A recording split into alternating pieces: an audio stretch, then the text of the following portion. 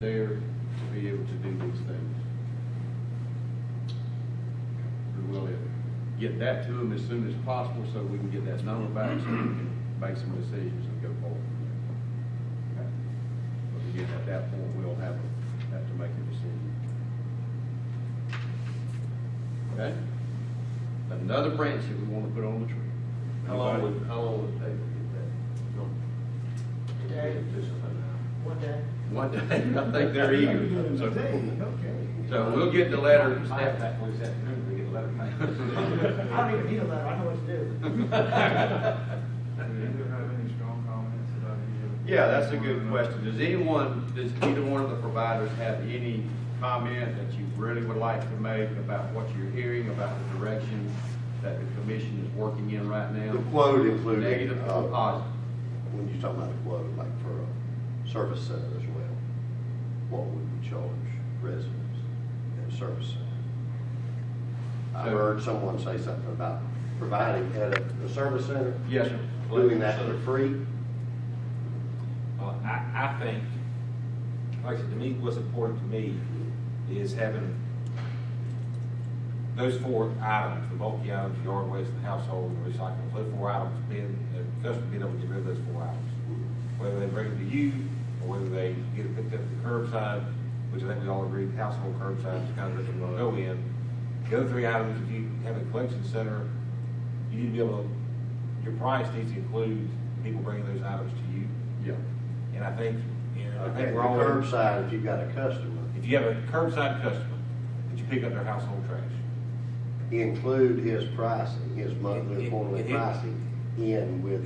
The use of your collection center. If you choose to operate a collection center, whoever your customer is that you have curbside household garbage pickup on, they would be able to go to that collection center at no charge. That would include. If they want to take it to you, then that's no charge to them. However, if you've got someone that just doesn't have the ability to take it to the collection center, then they can call you and then you can charge them whatever your rate might be for you to go and pick it up Yes. at their curbside. Over and above your household fees, you Right. charge everybody in the county. But that rate would have to be the same too. You wouldn't be able to fluctuate that curbside pickup rate for bulky items. I'll get you.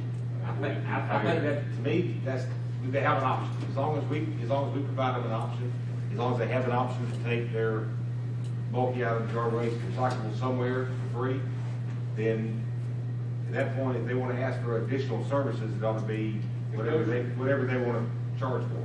So And then we don't need to know that. We don't. All we need to know is what you charge your customers to pick up their household trash curbside and allow them to use your collection center. Your collection center, basically, you would be using a collection center provided for an added service for your customer. That's the way I would see it.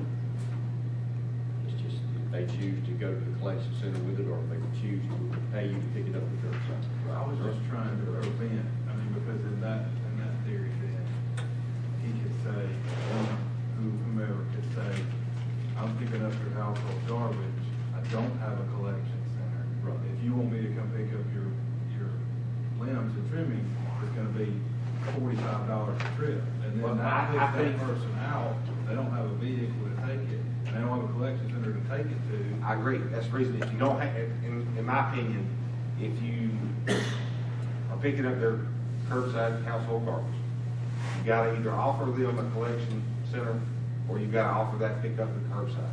Now, if you do not offer a collection center, the only choice they have is curbside pickup from you, or those other items, and that needs to be built into your price too.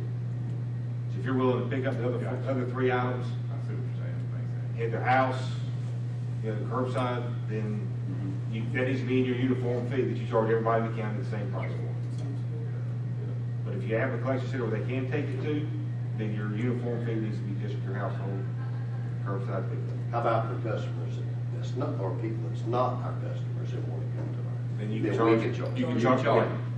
say, You charge them. Advance, you got a curbside customer, but they want to bring their Mattress to you. mattress to you because it's close, it's more convenient for them, Okay. and you can charge them whatever you want to charge for that mattress. Is that? Because there will be other opportunities, this is just me, but I see other opportunities for the providers, for other business, because we're dealing with unincorporated Lowndes County as far as what we're trying to accomplish here. The reality is, there's a lot of other folks in the municipalities as well as in other bordering counties that may want to come and get rid of debris. Right. So they'll be able to come, and that's a charge that you'll be able to charge them. There'll be a lot That's of just me. city of Valdosta people will. Yeah, I just wanna get rid of it Saturday when it's cut up and be done with it.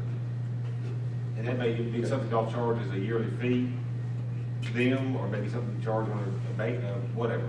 I mean, we don't wanna get into that, that's y'all. I think we got that. I think we're clear there. I don't know if we addressed this, Chairman, but I think I saw something when you were interested in reducing the funding from 250. Again, that doesn't have anything to do with this at this point. That's something that we're going to, once we make a decision that this is where we're going and that we're going to then with the contract that we currently have that is Ant's disposal, we can all get that to happen.